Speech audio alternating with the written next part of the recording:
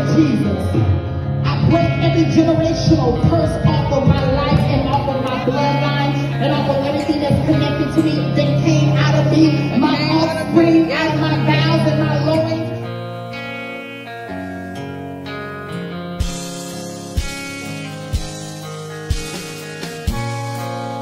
For the preceding word, we thank you for truth. We thank you for the truth encounters, Father. We thank you for your goodness, Lord. And God, I just pray even right now for those that are watching right now, Lord, that you would bring your kingdom to them, that your kingdom will be activated in their lives, Father God. Lord, we know that the reality of your kingdom is now. God bless you. Good morning again. Welcome back to Apostolically Speaking with myself, your host, Apostle Kelly Davis. Apostolically Speaking, Kingdom Talk with the Remnant. Boy, I've been away for a little minute, and it seems, I'm glad to be back in the studio. We've been shooting reruns for you, and I hope and I thank you that have been showing and watching and sharing the shows. Some great topics and interesting things on there. But hey, these next few shows coming up, we're going to center in on a topic, God in government. And so we want you to join us. We want you to share. We thank God for bgntvgospel, Gospel, this great network. We thank God for this facility. We thank God for this vision. We thank God for the founder, Anton Bell, who has moved forward in his forward thinking in his ministry, has opened up this platform. I go on BGNTV Gospel and I look at other artists and people that are on there sharing, messengers that are on there sharing. Why don't you go on there and just check it out? And you will be inspired. You will be uplifted and share the messages that of hope and healing and inspiration that you get from that network. Also, you can follow me. I would that you would go to my YouTube channel, Apostolically Speaking, Kingdom Talk with Remnants. Subscribe. We do a lot of live content on there. A lot of all the shows from Apostolically Speaking are uploaded there. And you can also follow me, Apostle Kelly Davis, on Facebook. So we thank God for this day. This is the day that the Lord had made. As I stated, all this week, June and July, we're going to be dealing with the theme God in government. And so I think it's a very important topic. In this world that we live in today, we really need to understand God's role in government and the government's role, hallelujah, in what we call the church or ecclesia, or in the body and the assembly of ourselves. This is sometimes for some people can be a touchy topic. I think it's a very needful topic, but there's different aspects of government that we're going to get into, and even its infiltration and its connecting to our lives, our societies, our civic duties in certain aspects, our businesses, our commerce. So these are some of the things we're going to get into. But when people ask questions and say certain things like, where is God in the Bible? These are some of the places that I endeavor over these next couple months going into the summer to bring other guests on. So we want you to tune on every Sunday morning at 9:30. It is Comcast Channel 20. And we want you to share. So I just want to open up with the word of God, a word of prayer. Hallelujah. Father, we just thank you for this day. This is your day. We commit this day to you. We submit this day to you. And we thank you for the ability to speak, to talk, to think, to represent you well. Lord, cleanse our hearts and our minds. Open up our ears, more so our spiritual ears, that we can hear what it is you would say to us today. Lord, we pray for our state. We pray for our cities. We pray for our country, Lord. We pray for America. And we pray, Father God, that your kingdom will come, Lord, and that your will be done, that you would touch families, that you would heal the brokenhearted, that you would cause the people in our country to come into a live and living encounter with you and in your kingdom. For these things, we also give you praise in advance because we know it's in your word. And you said if we ask it, that we will see it come to pass. So we thank you in Jesus' mighty name. Amen. So I want to get right into this. As I said, I've been walking with the Lord and I've been in ministry for 20 plus years now, like it's 25, 26 years. And I've seen a lot of things and I understand God better today than I did, and that doesn't mean that I've grasped everything, but people ask questions.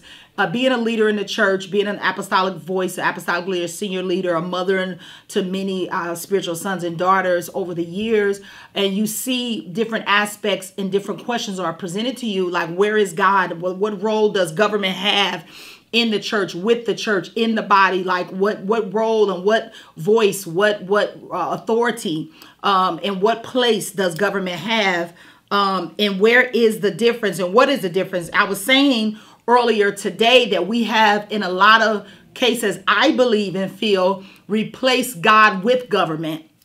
And it was never meant to be. The thing created should never be worshiped in place of the thing that creates it. In other words, government was created by God. Yes, government was created. It's an organized way of life to bring protection, honor, to facilitate things in cities and civic duties and things of that nature, even business and commerce.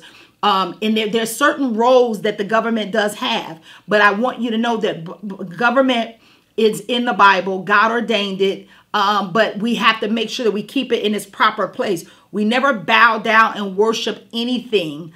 In Romans chapter 1 deals with that, how the people would begin to worship the creature rather than the creator. So I'm going to go right to Isaiah chapter 9, verse 6 through 7. We'll start right there.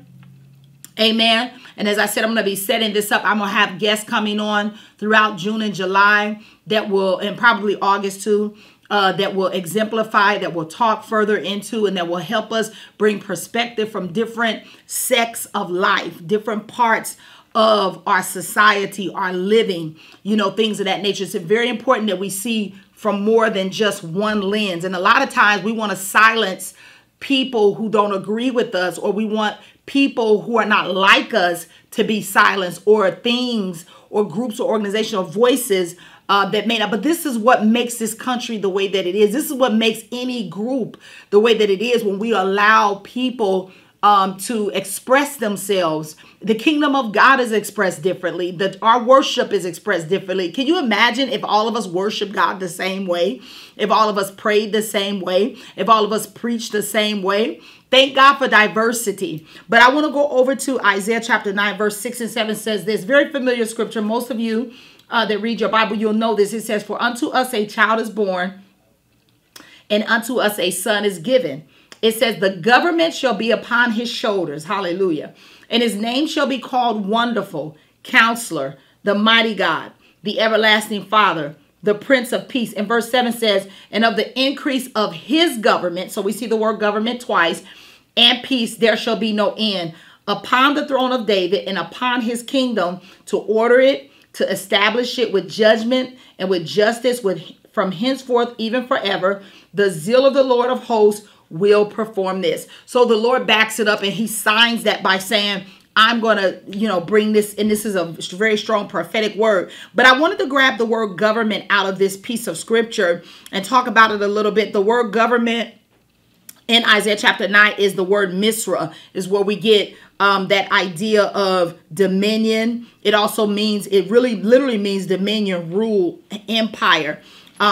It means to have rulership and to have authority. So this is the word, the Hebrew word misra. So it deals with the rulership, a dominion. And when you immediately think about, one of the things you immediately think about is kings and kingdoms.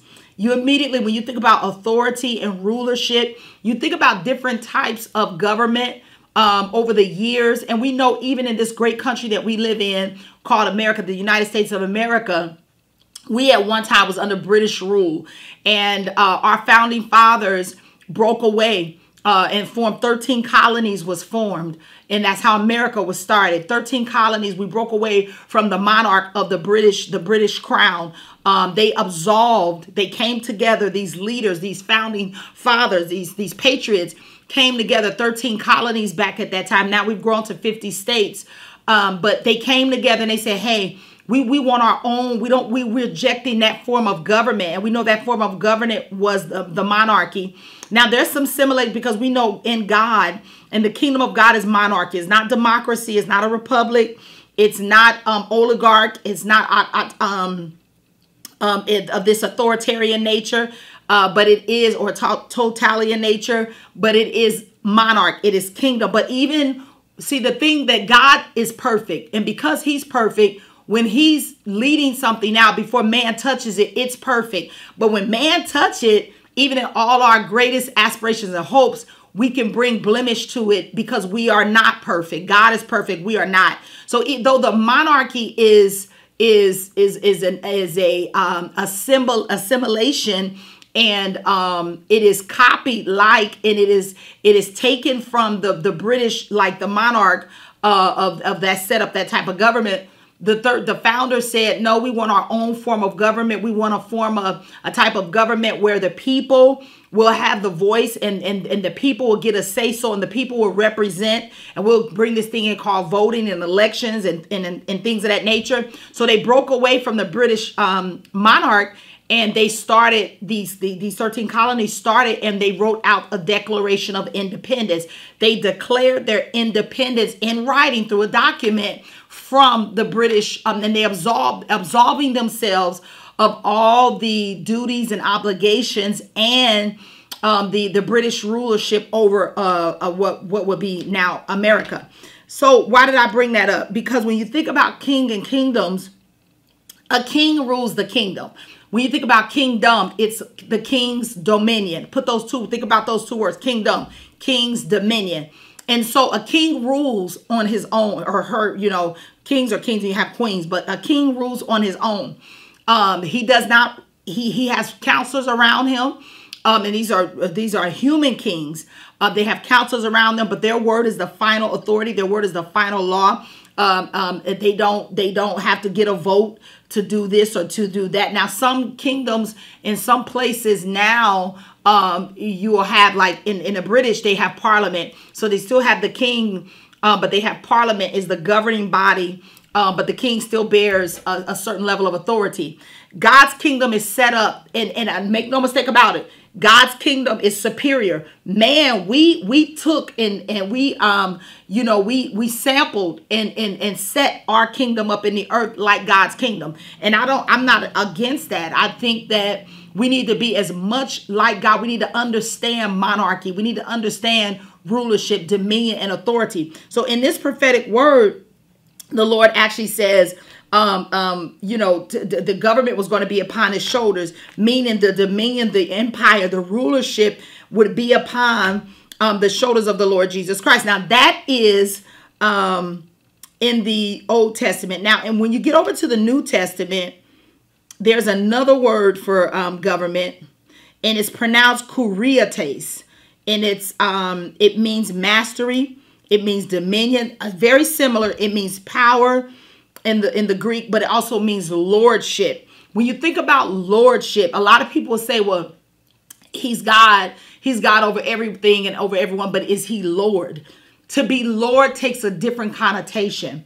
To be Lord means you worship. To be Lord means this is permanency. It denotes permanency. When you think about a landlord, that's where they get that term from. The landlord owns the land, okay? The deed, the title, every function, aspect of that land belongs to that landlord, okay? Because he's the Lord over that land. And so when you think about the term Lord, and I've said this many times in my walk, Jesus is not just God. He's God, but he's Lord of my life, meaning that he rules my life. And I rule with him, with the Holy Spirit, but he's ultimately at the wheel. And I look to him and ask him, and he helps me steer my life. He's Lord of my life. I don't lord my own life. Jesus lords my life. So the word government in the Greek literally gets into that aspect a little bit deeper. Now, I want to go into a couple things here. When you think about, as I was talking about the rich heritage of this nation, and I know a lot of people got a lot of, bad things and evil things and just ungodly things to say about this country. And I know this country is not perfect. This country got a lot of issues, but I can't imagine still living anywhere else right now outside of God's kingdom than America. We are truly, truly blessed here. We are favored here. Now, the country is going through a lot right now. We have to pray for our country. We have to pray for leadership, and we have to pray for righteous, godly leadership. We have big elections coming up next year, 2024. And instead of us being so distant and angry, let's read, let's research, let's pray, and then let's get out and let's use our voices. See, we have a republic. This is a democratic republic. This is the type of government that we're in. This means that people go and vote, and so your voices can be heard. And then so we have different branches of government. We know at the top level we have the United States government, and we have the branches. We have the judicial, the executive, and the legislative branches. And it's a check and a balance, thankfully. So there's no one branch, like the things that we're dealing with, this debt ceiling stuff that's going on right now. So you have the executive branch, which is the president. And of course, he has a cabinet. But then you have the House, who is the legislative branch, who writes the laws. And then you also have the judicial branch, and they step in when things go to a court, or even, you have appellate levels, you have a circuit level courts, and you've got a Supreme Court, which is the highest court in the earth. Amen. So, everything checks and balance. And I say that to say this, even with the problems that a lot of people see this as being the worst thing. I don't necessarily, because I feel like this. There's not one person who should speak for everybody. And so we have to have a consensus of as best as we can across America. And so this is why the representation makes up in the House of Representatives. And you say, well, they don't represent me. You gotta organize and do things and get your voice out there. You got to be a very responsible voter, but you also can organize and do things to make sure that the representation in your city, your community, your area is heard. Get the right people elected into office. But even in the Bible, Moses had these type of problems. I'm going to go over to it and just show you this in real time in the Bible. Exodus chapter number 18. So when you're dealing with people and we're dealing with mankind, we have to have order, and we have to be able to live together peaceably to even, advance and to grow and to become. So we have to have a government. And that's the role of government. The government's role never has been, never was not of America. Now you got some countries, and some countries right now that are still communist countries. You go to China. I think a large degree of Russia, they have some sort of, I don't know if it's completely like it used to be. I read up some things over the years that it's not completely. They do have forms of it and sects of it, but China for sure. And you have people like Cuba, and it's another country over in Asia somewhere. I can't think of the name of it, that still has that type of government where it's a totalitarian government. One person, a dictatorship, if you will, sort of like Adolf Hitler, who what he said went. And if you went against him, the government ran you. They told you what to eat, what time to eat. They told you when your kids go to school, where they go to school, how many kids you can have. They told you what you like, what you don't like. They controlled your money. They controlled your social life. They controlled your business life. They controlled every aspect of your life. Now, I don't know about anybody else that may be watching, but I would bet, if I was a betting woman, that anybody that's watching this video, you would not want the government to run every aspect of your life. You live here in a country where we have certain freedoms. And although people try to make it seem as though we don't have freedoms, we have freedoms. A lot of freedoms that we even gave up, that was fought against. Even, when I'm an African American, I'm a black woman. There was a time when I had double strikes. I'm black and a woman. When women couldn't vote, black people couldn't vote. All of that has changed. We're not back in that era anymore. A lot of blood, sweat, and tears, the civil rights movement, all that kind of things that happened that broke that. But a lot of things was necessary for us to get to where we are at in life right now, and to get this nation and to get us as residents of America where we are. But we have to be civil. We have to have laws. We have to have precepts. We have to have concepts. We have to have ordinances. We have to have laws. This is what I'm getting into. So when you go over to Exodus chapter 18, verse 13, it says this: and it came to pass on the morrow that Moses sat to judge the people. And the people stood by Moses from the morning until the evening. And when Moses' father-in-law saw all that he did to the people, he said, what is this thing that thou doest to the people? Why sittest thou thyself alone, and all the people stand by thee from morning to evening? So we had this situation. Now we're talking about 1 million people, and it might even been over 1 million at this point. But we know when they came up and out of up and out of Egypt, they starting to, form civilizations and live. People are people. Even the most righteous, upright, nice person, when you start building your communities in your home life, because we may not agree. You might want this type of food. You might want to grow this in your ground. You might want your education for your children to be like this. We may disagree about a lot of stuff. These are little smaller things, but important things. And so how we live to keep peace and to keep order. Moses was standing there from the beginning of the morning to evening time, trying to deal and sort out everybody's problems. Everybody was having issues. Everybody was disagreeing. There was conflict. And Moses was standing as a judge because they did not have a government at that time. So here it is, Moses' father-in-law, who's wiser, got more intelligence and wisdom than he does, says, what are you doing? You're going to wear yourself out. In verse 15, Moses said unto him, father-in-law, because the people come unto me to inquire of God. Because they were going to God inquiring about, they wanted to pray about, little things that certain government should be able to handle. Johnny has 5 kids. I have 3. We have this one spot, and this is the spot that we're for education. Who gets to do what? How do we share this spot? These type of things, how to live amongst each other in common civility. So when they was coming to him like that, his father-in-law said unto him in verse 17, the thing that thou doest is not good. And so in the last verse says, thou wilt surely wear away both you and this people that is with thee, for this thing is too heavy for thee. Okay, thou art not able to perform it thyself alone. So we see Moses in a need to build some sort of government, and the Jethro, his father-in-law, comes and says, hey, you can't do this. Let me show you a better way. And we see, and then you get further down, verse 20 and so forth, it begins to talk about how, you're going to teach them the ordinances, teach them the precepts. This is how we're going to, it's some of these things that will work autonomously, and you don't have to stand here day in from morning to night and hear everybody's conflicts, their little battles in their civic life. Set these laws up. Set these principles up, set these precepts up, set these statutes up, and these will help govern the people. The people were never told to turn to it, to worship it, but I think that's an inclination within the human nature that we are so prone. If we get an answer for something, from something, we think we're now supposed to worship the thing that we get an answer from. That's not how that works. The only thing that we worship is God Almighty. He's the creator. I was just talking earlier today. I came across met a gentleman yesterday, came across him at a store. Long story in short, he made a comment to me and he looked shocked when he looked at me and said to me, you don't worship the sun. And I mean, he was sincere in his face. And I said, no, I don't worship the sun. I worship the one who created the sun. Why would I worship the sun? The sun was created, okay? And no, I don't even worship me. So the discussion went on and said, well, what about yourself?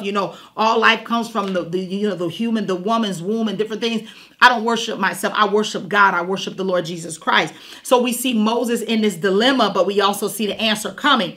Unfortunately, we see this over and over again with Israel, even down through time and they evolve and they continue to grow, that they begin to worship things. They begin to worship the sun, the moon, the stars, people, ideas. Even, I'm going to bring this to us, we worship government. God never created government, or government was never to be formed. When you think about the word government, to govern means to administrate, to bring order, you know what I'm saying, to facilitate, to even teach. This is what the role of government is. And so we're having this fight, even as I stated earlier, now in our country, where you got different people disagreeing. I'm not against disagreement. I actually like disagreement. I think disagreement is good as long as we can come and talk and discuss. I'm not for fighting, rioting, beating people, shooting, gun, violence, all that. No, I'm not for that. But I am for open discussions. I don't force my ideas on you. I don't feel like you have to agree with everything. But I do feel like we can come to the table. We can talk. You can listen to me. I can listen to you. And this is how government works. Lastly, I'll say this, and then we're going to pray and get ready to close. So the role is very civic. It's a very civic duty to help us in our nations, creating and enforcing the rule for our societies, to defend and foreign affairs, for defense and for foreign affairs. This is the role of government. To establishing central language. And I'm going to hit this really quick because our Second Amendment our First Amendment, I'm sorry, is freedom of speech, which includes assembling, the being able to say how you feel, how you worship, all these things. And listen, that's under attack here in this country. So we don't want people to be so one-sided that they say the other side shouldn't be able to speak. I totally disagree with that. A lot of people, even my skin color, agree with that. We had to fight as Black Americans to get our voices heard. So we don't turn around and try to use the very burden thing that hammered and bludgeoned us down. And you never do that. So what we say is freedom for all, but it should be governed and it should be regulated. And the other thing that the government does is maintain law and order, and it is responsible for the economic stability, growth, and a continuation. So we get into taxes, commerce, business, all of these things. But I'm going to stop right there because we're running out of time. I'm going to come back and we're going to talk about, get a little bit deeper into policy making, and things of that nature. I'm really setting this up for the guests that I'm going to have coming on. As I stated at the top of the show, these next couple of months going into the summer, we're going to be dealing with God in government. And I hope that you guys heard and got something out of what I shared with you today. I want you to join us back next Sunday at 9:30 a.m. on BGN Gospel. And I'm going to close with a word of prayer. Father, we just thank you for this day. We thank you for our country, our nation. We thank you for our civilization. We thank you for the communities and the families, even those that are watching right now. Father, I ask that your kingdom will come, that your will be done. I pray that this nation will have an encounter with you. Even as we have just celebrated Memorial Day, we're going into the 4th of July. We're heading into what we have assembled as Juneteenth. And we got all these wonderful holidays to remember this heritage here in this country. I ask that you would bless, that your peace would be upon this nation, that you would raise up righteous leaders into this nation, that you will cause them to come to the forefront, and that your voice will be heard and it will ring throughout this country like never before. So we give you the praise and we thank you in advance. Bless Detroit, Father. Bless Michigan. Pour your spirit out in this city and in this state. We give you the thanks. We give you the glory and the honor in Jesus' name. Listen, I'm getting ready to sign off. Please join us again and come back next Sunday, 9:30 a.m. sharp, BGN Gospel. Follow me going up to YouTube channel, Apostolically Speaking, Kingdom Talk with the Remnant. You can also go to Facebook Live and follow me there, Apostle Kelly Davis. Thank you so much for being faithful. Thank you for praying for me as I pray for you and your family. God bless you. God keep you, and have a wonderful, prosperous day. In Jesus' name, amen. God bless you.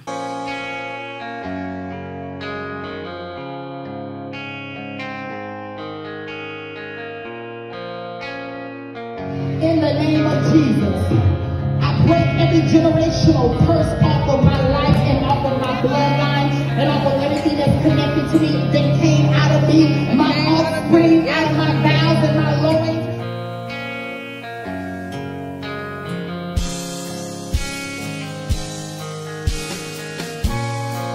Thank you for the preceding word.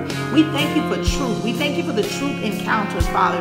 We thank you for your goodness, Lord. And God, I just pray even right now for those that are watching right now, Lord, that you would bring your kingdom to them, that your kingdom will be activated in their lives, Father God. Lord, we know that the reality of your kingdom is now. Grace and peace, family. This is Bishop Marvin Sapp, and you're watching the Bell Global Network.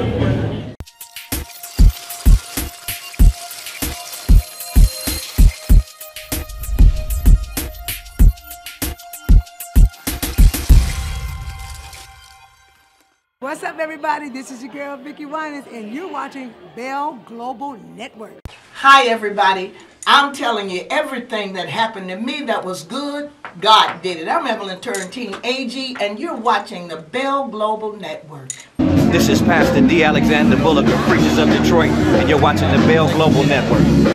This is Bishop Edgar Van of Second Ebenezer Church in Detroit, Michigan, and you're watching the Bell Global Network.